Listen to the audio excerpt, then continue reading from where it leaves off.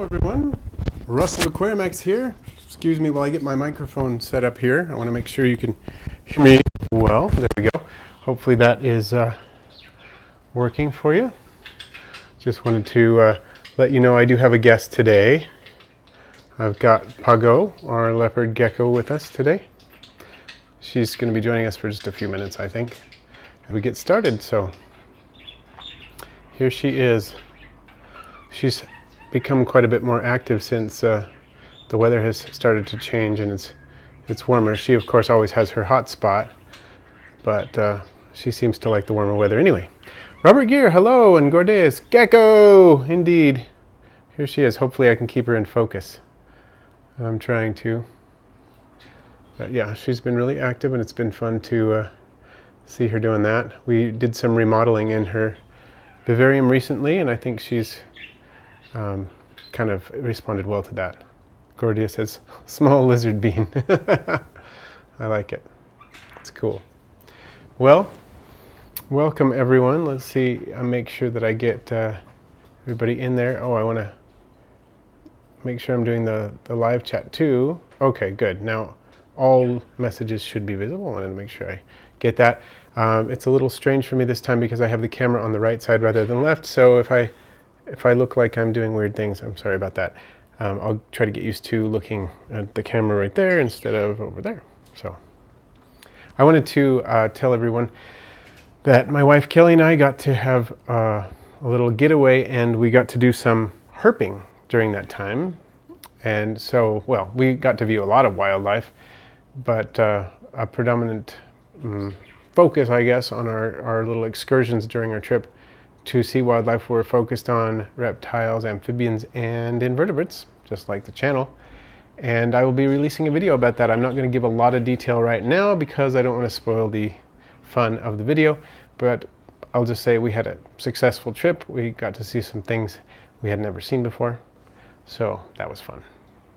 At least not seen in the wild before, so very, very fun trip.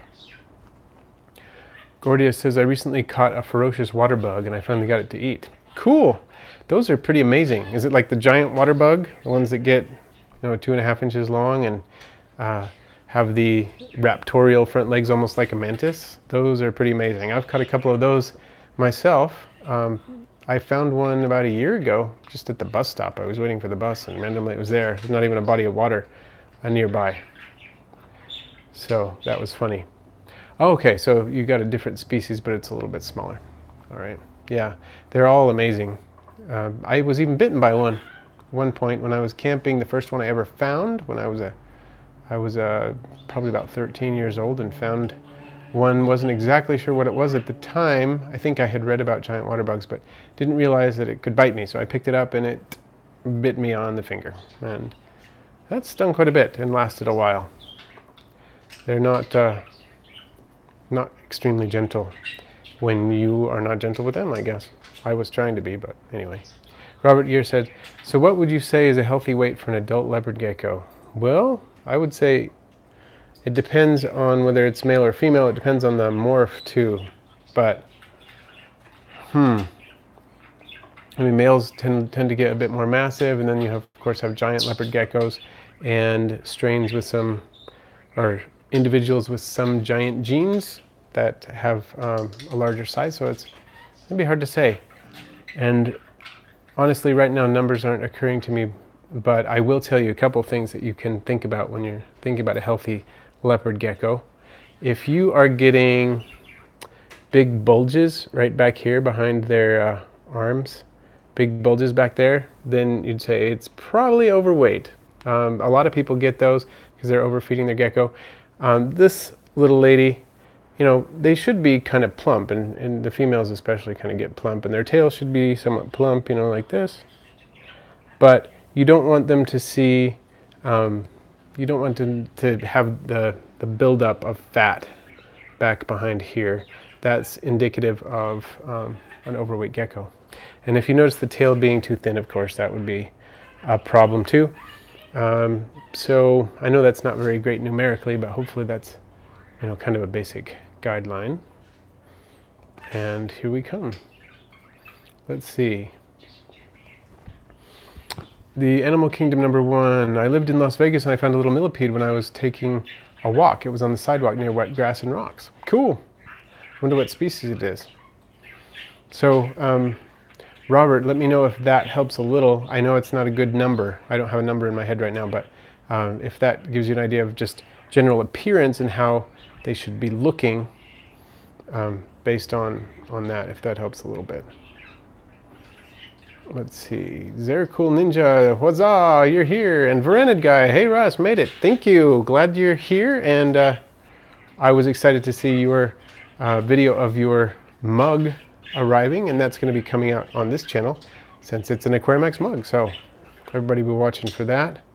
The Animal Kingdom one says, never seen one since I've lived here, which is a while. Yeah, millipedes.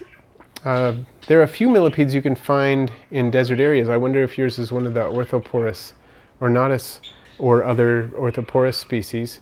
That would be kind of cool. They can get pretty big. Let's see. So Gordius says the exact species of his giant water bug, who is Abatis herberti. Oh, okay, cool. That whole group is really interesting. And Verenid Guy said, oh, that mug is so awesome. I love it. Thank you so much. You're welcome. You deserve it. You won the contest. So, Mark Osborne, hi, welcome. Good to see you. And I've got a video in the works for you. And you probably know what it's about. So, it is coming. Been doing some work on that. Leopard Gecko 05. Do dart frogs need a pool or waterfall? Good question. A little controversy here, but I'm going to say what I have learned over time. A lot of people put a pool or waterfall in with dart frogs. Looks cool, especially when it's like a waterfall type pool and you have, the running water with the plants cascading down, mosses and things like that growing on a waterfall, whatever. Can look really cool. The big problem is that, well, there are a couple of big problems that can occur. One is that you can get leakage from the pond. One is that you can get the pump is easy to clog in such an environment. And another one is that if you just have still water without a pump or anything like that, you can get a lot of bacterial growth really quickly, and it can be a danger to the frogs. So the short answer is no, you don't need a pool or waterfall with dart frogs. I don't have one with mine. I have, on occasion in the past, had pools, and they will sit in them. They'll enjoy it, but keeping it clean can be tricky, and if you just keep high humidity levels in the vivarium and you mist the vivarium regularly, they will get enough water. Of course, if you're going to breed them, that's something else. They do need a small body of water. A lot of people use a petri dish covered by a cocoa hut, or bromeliads that naturally pool water inside them can work too. But yeah, they need it for breeding. They don't need it just to live. So they can do fine for years without a water dish. Good question. And Robert Gear says, based on your description, I'd say my Leo might be slightly overweight. So is he getting the little buildup of fat back there? Okay, so Someone Wanted Desolate World just got here and I'm already so confused. Oh, why? What are you confused about? What can I help with? Did I say something confusing? Let's find out. Thanks to those who are hitting the like button already. Appreciate that. Leopard Gecko 05 says, what is the best type of fruit flies for bumblebee dart frogs? Okay. Well, I give mine both melanogaster completely wingless, and I also give them Heidi-eye, just flightless Heidi-eye, normal flightless Heidi-eye. I don't think there are any other type of Heidi-eye. They all have wings. For the types that are available in the hobby, you can have golden ones and you can have different colors, but I think they're all winged. I give them both, and they work great. They're very capable of eating both. You don't have to have both for them, so that's up to you. You can also give them other insects, of course, but I give them both melanogaster and Heidi-eye. And so Robert Gear says, yeah, his leopard gecko does have a little bit of that fat back there. If it's just a little bit, I wouldn't worry too much. A lot of leopard geckos are mildly overweight in captivity, and it's not really a big deal. But if it gets, you see those swellings a lot, then you probably want to tone it down a little bit on the feeding. Zerkulo Ninja 88, have you ever kept any dart frogs? Maybe one thumbnail dart frog in an 8x8x12. I have never kept dart frogs in an 8x8x12. I would say, Most froggers I know keep them in larger things, at least when they're big. I mean, when they're little, you might do that. But as adults, you might want a slightly bigger one, like the 12 by 12 by 18 high. It might be better. Rented guy, how is the fish tank with CO2 coming along? It's coming along pretty well. The plants, the I can never say the name, Pogestemon stellatus octopus, it's producing a lot of roots. It seems to be doing pretty well, and I'm excited about that. The other plant, I'm not so sure. We'll see how that's going to do. But yeah, I think the octopus is growing pretty well. The guppy grass is doing fairly well also, and algae has definitely decreased in the tank. I'm still trying to dial in exactly. I'm going to have to go ahead and put a drop checker in, because I feel like I'm having a hard time monitoring how much CO2 is going in. But it is definitely making a difference.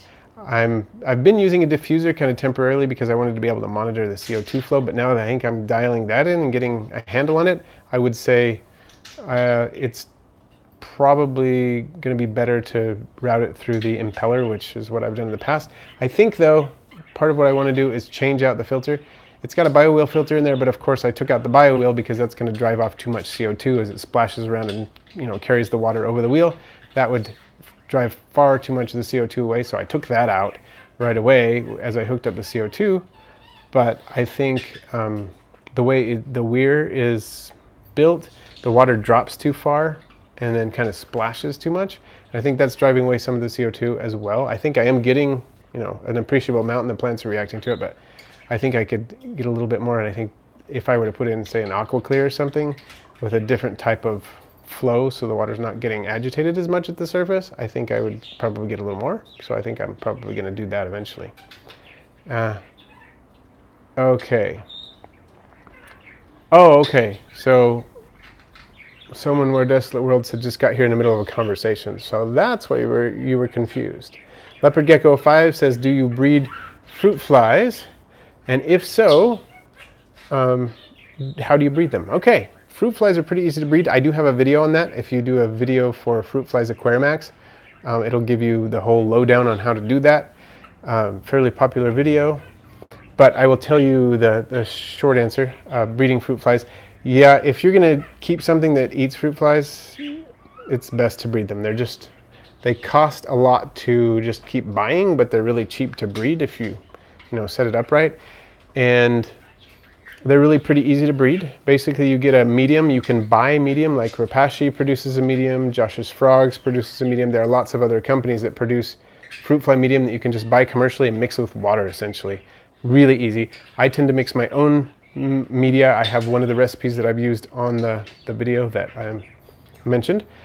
But the base is potato flakes, and then I use nutritional yeast and some other ingredients like spirulina and things like that in the recipe. It works really well. You basically mix the medium with water until it's kind of a mashed potato-y sort of consistency, maybe a little moister than that, and then put in some Excelsior in the container, and then put the cover on after you put the flies in, and it's cooled enough. And that culture, like that, once you got the flies in there, is usually, it will start producing in approximately 2 weeks, depending on temperature, a little slower, faster.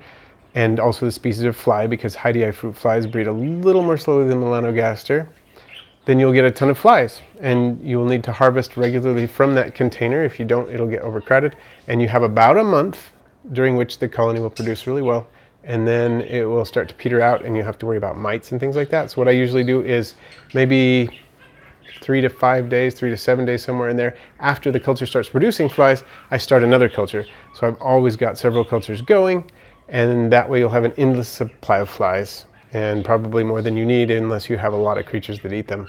Luckily, I have frogs, geckos, chickens, fish, and so on that will eat them, so that helps.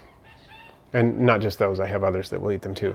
So hopefully that helps, and check out my video. Just do a Google search for Aquarimax, fruit fly, something like that, and you'll get it for more specific things. Okay, so Robert Gear says, I'm interested in purchasing a beetle. Any input? Ah, okay. Well, although I have kept a few beetles, I don't have extensive experience, but I will tell you that one of the ones that's most interesting to me that I would probably get if I were to get a beetle soon is one of the desert darkling beetles or a death feigning beetle. Those are really hardy. They're easy to keep in fairly small containers. They are active. They eat almost anything. They'll eat both most organic matter like fruit, meat, protein-based things. You know, people use them as a cleanup crew insects for their scorpions and things like that. So they're very hardy. They can live quite a long time. So death feigning beetles. They come in different colors. A lot of them are kind of bluish. They have a bluish sort of bloom to them. Look pretty cool. And so yeah, that's one that I would think about at least. I've used to catch tiger beetles when I was a kid, and tiger beetles are amazing. I love them. But I've never actually kept them as a pet, but they're amazing predators. I've also been interested in the luminescent click beetles. I've thought about purchasing some of those because they actually glow in captivity, unlike, you know, a lot of creatures like there are some roaches that produce, you know, they glow in the wild and in captivity they don't. So things like that. Those are some options to think about at least. So leopard gecko 5, do you breed leopard geckos? The leopard gecko is not a gecko I have bred. I may do that in the future, but I have confined my breeding of geckos to mourning geckos and accidentally crested geckos, and I guess breeding is not exactly the word in either case because all of those were produced by parthenogenesis. SD Explorer says, hello, I'm a new subscriber. Any tips on moving your fish tank? I'm moving about an 18-hour drive away. Ooh. SD says, good question. Oh, yeah. And okay, I will answer that. Let's see. What size is your tank, SD Explorer? 10-gallon tank? Okay. You can move a 10-gallon tank fairly easily. The largest tank that I've ever moved, let's see, got to think about that. That I've ever moved from one house to another is a 55. And I've moved 37 gallons and 20 gallons, high and low, high and long. I've moved 10 gallons in smaller tanks. It's very, very possible. The main thing you have to think about, well, a couple things to keep in mind. You want to preserve some of that water, and if you're doing, you said, an 18-hour drive away, that is a little tricky. But what I would do is use breather bags myself in that situation. It kind of depends on how many fish you have. If you have a few fish, breather bags is a good idea. If you have a ton of fish, you might want to do the bucket method instead. But if you have a relatively few fish, you probably want to bag the fish individually into breather bags and then put them in a cooler, like a styrofoam cooler or a plastic cooler, so they're protected from temperature extremes. You, of course, wouldn't put ice in it, but something like that kind of cooler. You may or may not need a heat pack depending on the temperature. This season, in most places, you probably wouldn't. And the breather bags have to be separated enough so they're not pushed against each other, because if they are, you know, the membranes of the bags are pushed against each other, that can interfere with the respiration of the bag. And you would drain most of the water from the tank, and depending on your decor and plants and things like that, I mean, there are different directives based on what you've got going on there as far as plants and decor and things like that. But if you just have a very basic tank with not a lot of live plants or anything like that, you drain the water down until it's quite low, but the gravel's still moist, so on. And you could even put the filter medium in a bag so that it stays moist, but it can breathe a little bit.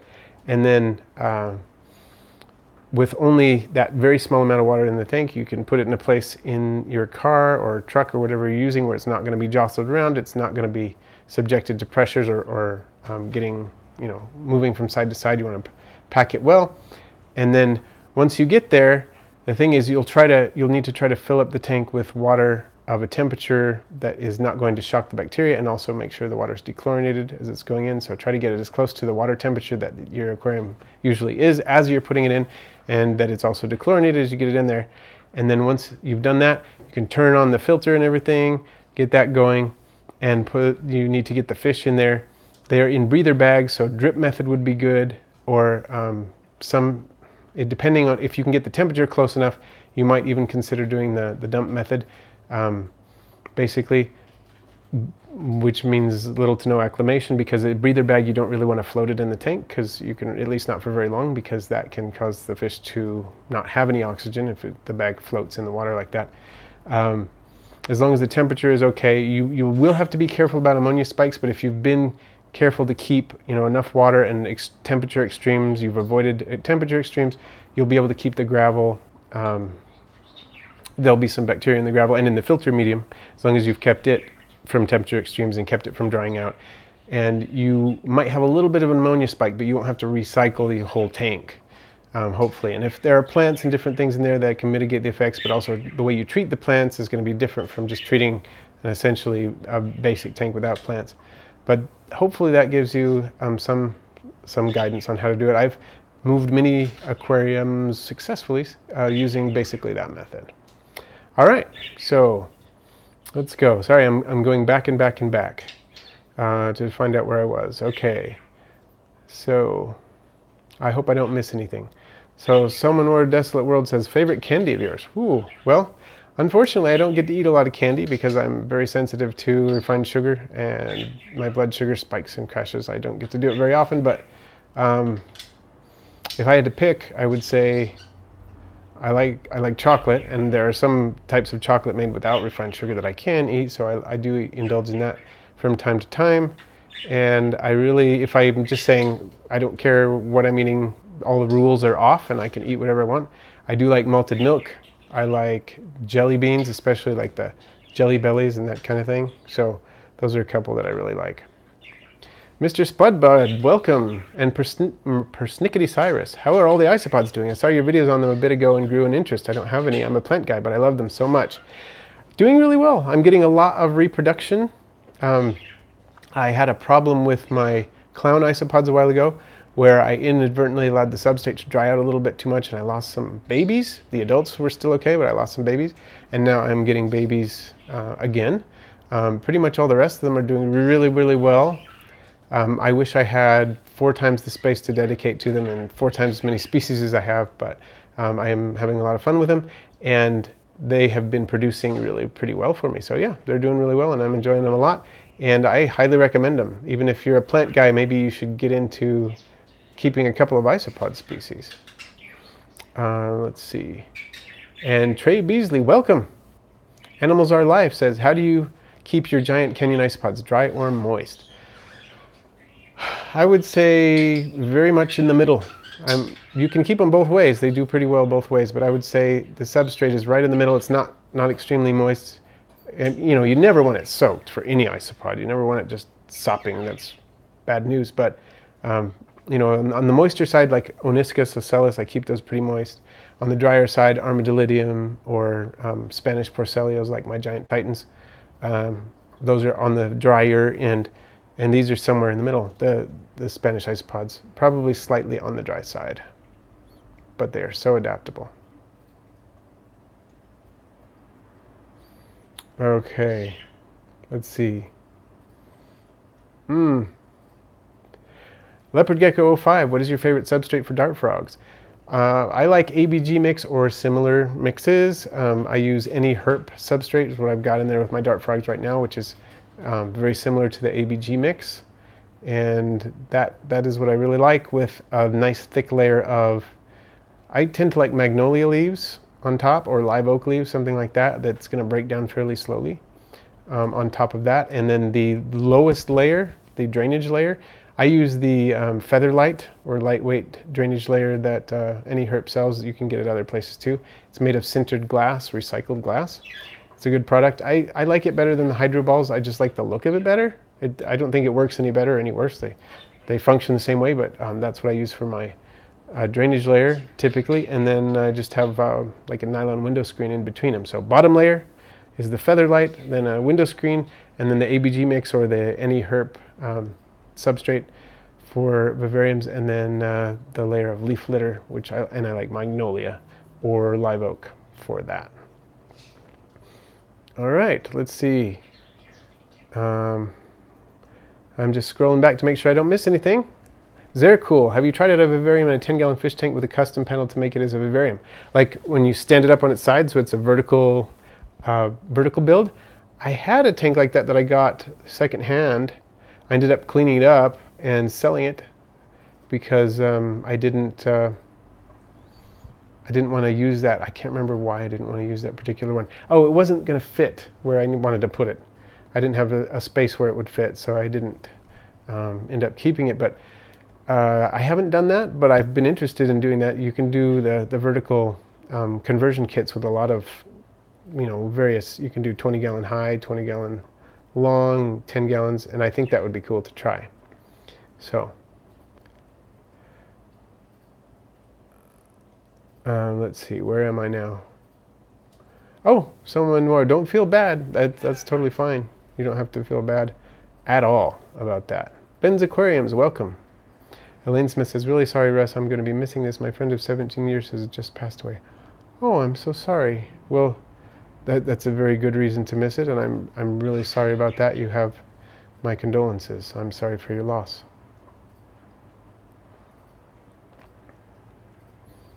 That is very sad. And Scott Richardson says, thank you for your videos. You're very welcome. And I'm glad it helped. Animals are life. Let's see. Okay, where are we? Leopard Gecko 05. Can you take dead or alive leaves from the wild and put them in your dart frog's cage, or do you buy the leaves? You can take dead leaves. I would not recommend collecting live ones, but if you have magnolia trees or oak trees, those are two good ones. And it really doesn't matter what kind of oak or magnolia, as far as I can tell. People use various types. Those are two good ones, depending on where you live too. I mean, if you live in the tropics, I used to live in Hawaii, and you could get sea grape leaves really easily.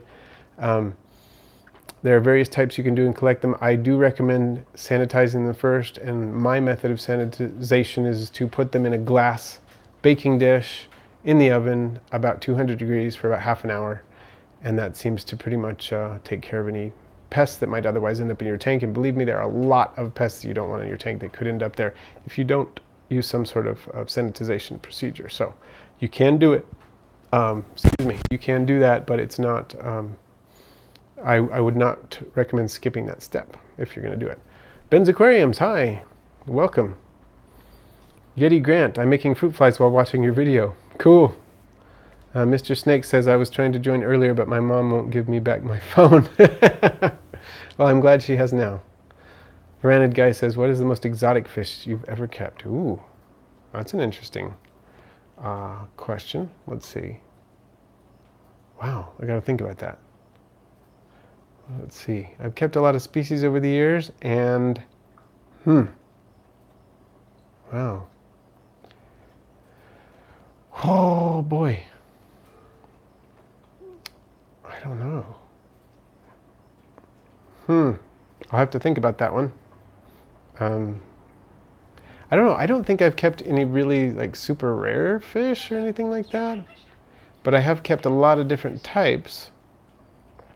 I did get celestial pearl danios when they were early in the hobby, so they were kind of exotic at the time. They're pretty tame now. I mean, you can get them really easily, but I got them when they were mostly wild caught and bred some. But the adults would only eat live food basically, and I got the next. I got the babies, eating other foods. But that, I guess you could call that exotic. But I'm sure there are other species that could be considered more exotic. I mean, that's just what I'm thinking about right now. I've kept various types of cichlids. Kept some fairly fancy cichlids, I guess. But I mean, I don't know. Some African cichlids, like the red-faced Max, was kind of something when I was in the store buying that one at the time. At least he said, this one, not everybody has this, and I got that. That was fun. But yeah, I'm not sure. Aquahog says, how many times a week can you feed peas to fancy goldfish?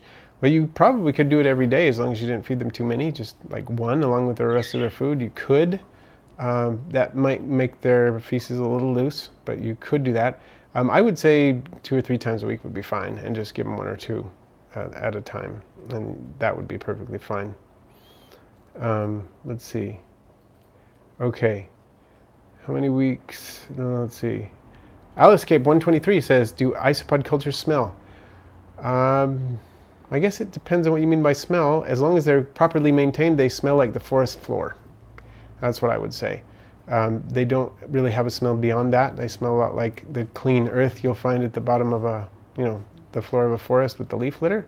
That's what it smells like. Other than that, they don't really have a smell. But if that does smell objectionable to you, I mean, it's not like you can smell it from across the room either. You have to get pretty close to it before you can smell it. So I would say they don't really have much of a smell. Roger's Aquarium, hi and welcome.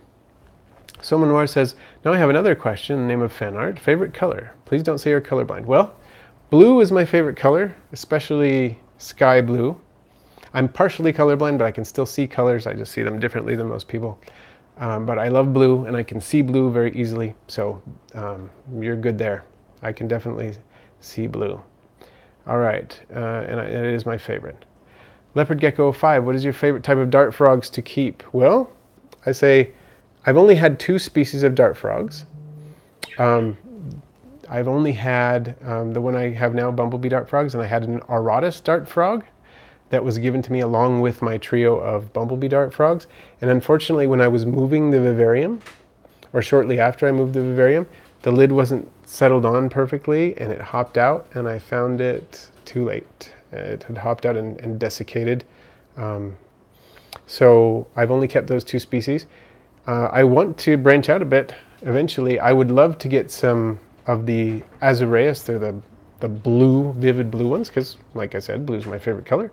So I would like to do that someday, and I would like to do some thumbnails.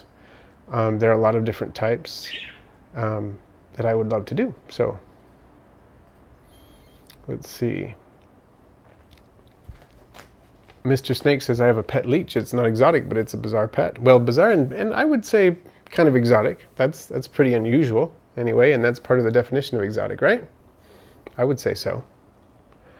All right, Xander, would you help me out and put Puggo back? I think she's ready for it. I don't want her to get too cold out here.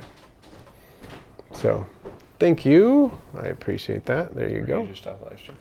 Yeah, I'm still live streaming. I guess I've got to finish soon, but let's see. Rented Guy says, Celestial Pearl Danias, that is awesome. They are still a fish that's in high demand and very beautiful. Yeah, I really enjoyed those a lot, and spawning them was really easy. Raising them was pretty easy. They grew really fast. The main problem that I ended up having with them is they were really susceptible to some sort of infection. I'm not entirely sure what it was, but they'd get like a saddle-like shape on their back, and then they would die, and I ended up losing them to that, which was really bizarre after I had spawned them and produced a nice little school of them. That's what happened. But this was quite a few years ago. I might have to try them again. I really liked them. I love the fact that they didn't really want to be kept too warm, so you didn't need a heater in room temperatures. Low 70s or even high 60s was okay for them. Really liked that. You're welcome, Aqua Hogs. And Yeti Grant says, Philobates terribilis mint are the best dart. Oh, those are cool looking. I like those. Soma Noor says, I think leeches are cute, to be honest. My wife doesn't agree, but that's okay. She never has specifically prohibited me from keeping one, but I don't know. She might if I tried. I don't know. They are very interesting to watch, though. I used to get attacked by them down by the lake that I lived in as a kid. I would get them all over me. And then, yeah, that was unpleasant. Leopard Gecko 5, can you see the color yellow and black? Yes, I can. Basically, I have a red-green color blindness and a mild blue-yellow color blindness, and the red-green is the one that causes the most confusion. Blue-yellow, I don't actually get confused, so it's kind of a misleading term for it, but it does make for some interesting times. Once in a while, I'll see a road sign or something like that looks blank, and I'll say, why is there a blank sign there? And people say, it's not blank, it says da-da-da-da-da, because the 2 colors happen to blend together for me. And then maybe if I get really close, sometimes I can see it. It's about the worst thing that happens, I guess, because of it. Robert Gear says, what's your favorite Leomorph? Well, that is a great question. I like the tangerines a lot. I've never had one, but I remember seeing some at a reptile expo and just saying, wow, those are something. I do like the wild types a lot. Ours is essentially a wild type. She might have a little more yellow in her than normal, I'm not sure, but I like the wild types a lot, but I think, yeah, if I were to go for a really fancy morph, I think it'd be a tangerine. They blew me away when I saw those. There's a lot of neat stuff out there though these days. Okay. Um, oh, Rented Guy saying that's columnaris. Yeah, that makes sense. That makes sense. And I should, I'm going to have to watch for that next time. Hopefully they developed a little bit of immunity over the generation since I was keeping them, because this was what, I don't know, 8 years ago maybe? Something like that? I don't know exactly. 6 years ago? Aquahogs. Okay, one more question. Angels or discus? Well, I've kept angels. I really like angels. I've never kept discus. I'm sure I would like them if I had kept them. But if I were to say, if someone were to say, here's a 120-gallon tank, and you have everything you need to set it up, and which one do you want, angels or discus? I think I would go with angels, honestly. Not because I have anything against discus. I really like them a lot. But I just like the fact that angels are a lot less, tend to be a lot less skittish. And, you know, you can have some problems with really picky eaters among discus and so on. Angels are little pigs. It's amazing they stay so thin in profile because they're little pigs and they'll beg for food when they see you, and I love that. It's just fun because you can see how excited they get when you come near the tank. Okay. Mr. Spudbud, I've had these small leeches that came in as hitchhikers on an aquatic plant order. I think they were called tadpole leeches or something. They ate pond snails and bloodworms. Really interesting. See, that would be cool. If one that you didn't have to worry about feeding blood or anything, that would be pretty neat. I could see that. Somanwar's Desolate World, jeans, shorts, or capris? I usually wear jeans, and my wife says that I look best in jeans. She likes it when I'm wearing a t-shirt and jeans. That's like her favorite outfit for me, so I'll say jeans. Mr. Snake said, my ribbon snake seems to be recovering ever so slightly from snake fungus. Good! Good. And is he still eating and everything? Doing all that? That's always a good sign. Oh, I'm backed up. Everybody's trying to catch up here. Vexing Cat, welcome, says snail leeches. I have a tank that I'm trying to get them out of. I wonder if assassin snails would eat the leeches. Has anybody ever tried that? Have you ever tried assassin snails with leeches? Roger's Aquarium. Have you ever kept a pom-pom crab or other freshwater crabs? Just thinking here for a second. I haven't. I've contemplated keeping like the tiny little Thai spider crabs. And I really, really want to do someday some vampire crabs. The semi-aquatic or semi-terrestrial, almost terrestrial crabs from Sulawesi. That would be really cool. But I haven't done that yet. Pom-pom crabs, yeah, pom-pom crabs are saltwater, to my knowledge. The ones that carry the anemone on their claws. But yeah, it could be a different common name for like the Thai spider crab or something. So Roger's Aquarium saying, I see being sold under that name as fresh. Okay, it may be the same crab than the Thai spider crab that I'm thinking of. Rented Guy says, angelfish are also less maintenance. Captured discus can do well in a variety of water conditions, but the trick is keeping things very consistent, which requires frequent large water changes. Right. Angelfish are definitely more forgiving that way. Although they appreciate water changes, they probably they tend to be hardier in lots of ways and just less high maintenance. So that's probably why I would do that. Because honestly, although I am up for a challenge once in a while with creatures, I enjoy the challenge of, you know, breeding a specific species or whatever. It's nice to have a lot of them that are just fascinating and also easy. I'm not one who says, oh, this is rare and challenging, so I like it, and this one is easy and common, so I don't. It's, you know, some people are kind of, they think about it as sort of a fashion show of the creatures they keep. And for me, it's a big consideration is how easy is it? How low maintenance is it? I'm much more likely to do that. Let's see. I'm going back here.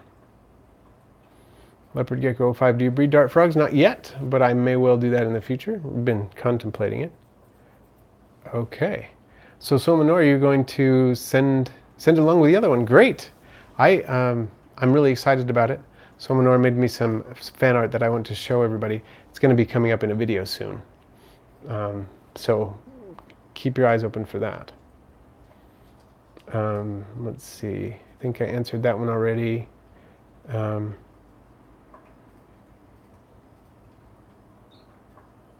Okay. I started a paludarium. Heckoff says, I started a paludarium and soon I'm going to put either white cloud mountain minnows or guppies. Either one could be a good option for a paludarium, depending on, they're both pretty similar in terms of size requirements, so those could be good. Good choices, I think. And leopard gecko 5, your favorite morph of leopard geckos? Oh, I think, tangerines, I would say, so far at least.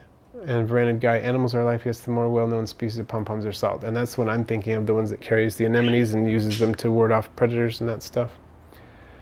And can you keep a sea anemone as a pet? Well, yeah, you can. A lot of people keep the bubble tip anemones. They are difficult. You have to provide immense amount of really high quality light, and you have to provide good water quality. But yeah, I've also accidentally, inadvertently, unwillingly bred Aptasia anemones. A lot of saltwater, marine aquarists do that. The Aptasia anemones live in aquariums as a pest. So I used to have a lot of them. I got peppermint shrimp that took care of most of them. So, but yeah, there are a lot of anemones that are hard to take care of, and then there's some that are too easy to take care of in the marine hobby. DJ's Mix, have you bred any albinos? Albino what? I have bred some albino things, yes, but I'm just wondering what species you're talking about. And okay, Mr. Snake says it's eating. Good. That's always a good sign if it's still eating. Hopefully it'll continue to heal. Leopard Gecko 5 says, what state do you live in? I live in the state of Utah and got to go herping. There's some great places to herp here. So when my video about herping comes out, check that out. You'll be amazed at what I saw. At least I hope you will. It was a lot of fun. Robert Gear, thanks again for the stream. Oh, thank you, and see you later. Bye. And Brandon Guy, let's get more likes on this video for this gentleman. Ah, I like it.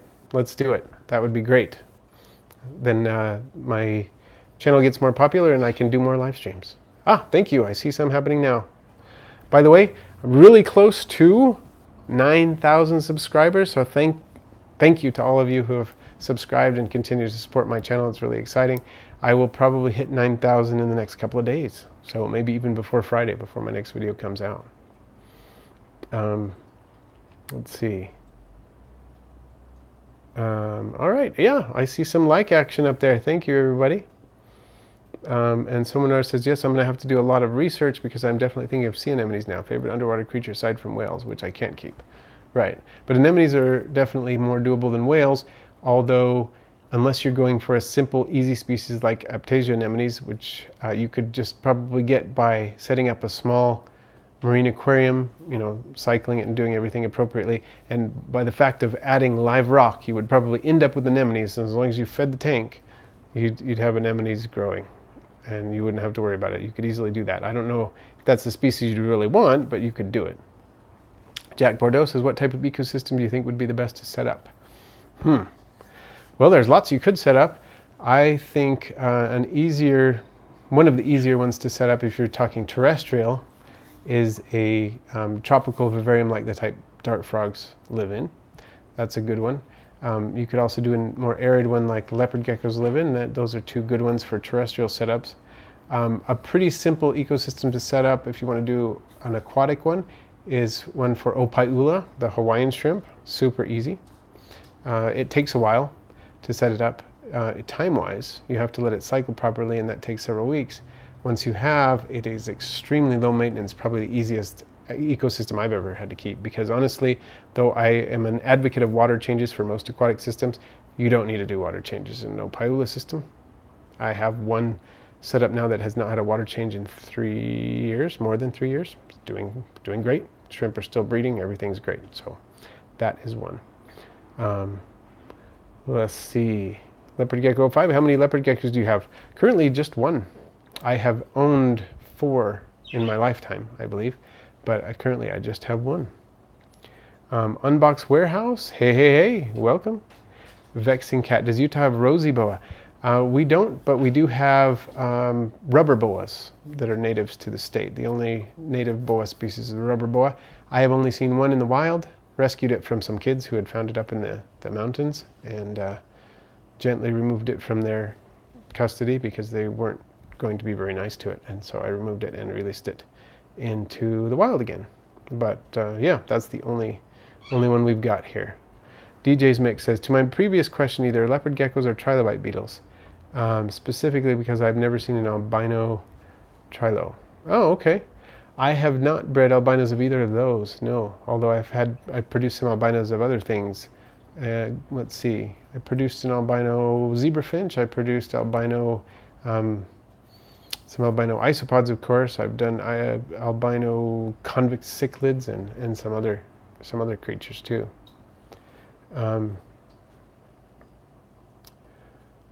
Someone says, what does the digital clock say to his mother clock on the wall? I guess we'll find out the answer to that soon. Mr. Snake, have any of you seen marine isopods? I have kept and bred marine isopods. When you set up a marine aquarium with live rock, typically there are marine isopods hitchhiking on it, small ones. They don't get very big. But yeah, most marine aquaria that have live rock and that kind of system have marine isopods. So I have had them and kept them, and they breed like crazy in a setup like that, along with the amphipods that are that come along with the live rock and several other creatures, like the tiny little fan worms and things like that. And leopard gecko 05, I have 3 dart frogs right now. And vexing cat, parts of Oregon, we have rosy boa. Those are cool. There were some in the zoo, the educational collection in the zoo that I used to work at, and got to interact with those a bit. They're beautiful snakes. And Mr. Snake says, giant marine isopods. Those I have not. And someone else says, look, Mom, no hands. I like that. It's a good one. Leopard Gecko 05 says, do you like Eco Earth for a substrate for leopard geckos or dart frogs? I've heard of some people using Eco Earth for leopard geckos with success. I have never tried it, so I can't really comment on that. But I wouldn't recommend it as a bioactive substrate, because I think it packs too much, can get too acidic, or too, either too dry or too acidic. It's hard to keep a balance if you're going to do it as a bioactive substrate. You can use it as just a substrate, though. And then for dart frogs, I would not recommend it, because they really need a planted setup, and you can't do a long-term healthy planted setup like the kind dart frogs need without a more aerobic substrate. So I shouldn't say can't. Maybe there's somebody who can do it, but it's a lot harder. So I would not recommend it for dart frogs. Mr. Snake says, Eco Earth compresses a lot. It does. Leopard Gecko 05, which zoo did you work at? Well, I volunteered at the Honolulu Zoo quite a long time ago. Like, what was that, 11, 12 years ago, something like that. And then a few years after that, I worked at the Hogle Zoo, which is local to me. It's about half an hour, 45-minute drive from where I live now. I used to live closer. Well, at the time, yeah, I lived about equidistant, but on the other side, I guess. Mr. Snake said, I have tried it for my green anoles, and says it compresses, doesn't drain well even with a drainage layer. Yeah, I would agree. I would agree. It only really works as a, well, I would say in general, I use Eco Earth as a substrate, but when I do, it's not an attempt to be a bioactive vivarium, unless it can be the single layer type with just the Eco Earth and then the leaves, but it doesn't work as well as a full multi-layer bioactive substrate tends to, because of those reasons. It compresses, it can get too wet on the bottom layers and kind of go anaerobic and get acidic, and it can be a mess. So not that you can't use it in certain applications, but they're limited, and the longevity of that system is such that you're going to have to replace the Eco Earth periodically, and be very careful about the moisture balance.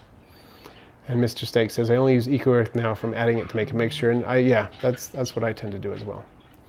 Wow. We've gotten some good like action. We've had a lot of great questions, everyone. I'm just looking at the clock here and seeing, oh, I was supposed to do half an hour and I'm doing almost 50 minutes, which I'm not complaining about. That's great that we had enough questions to keep it rolling. And I'm really excited that you were here to participate. Thanks for those of you who hit the like button. I really appreciate it. And I'm going to answer a couple more questions and then I got to go. But keep your eyes peeled for the next video that's coming up. I'm not sure which one I'm releasing yet. But the herping trip video is coming up pretty soon, so keep your eyes open for that, and I've got some other ones too. Persnickety Cyrus, this is my last question. Do you have any future plans or videos for the isopods? Even if it's just an update in a few weeks or months, I'd love to see more. And yes, I will definitely do that. Thank you, everyone. I really appreciate it, and have a great night.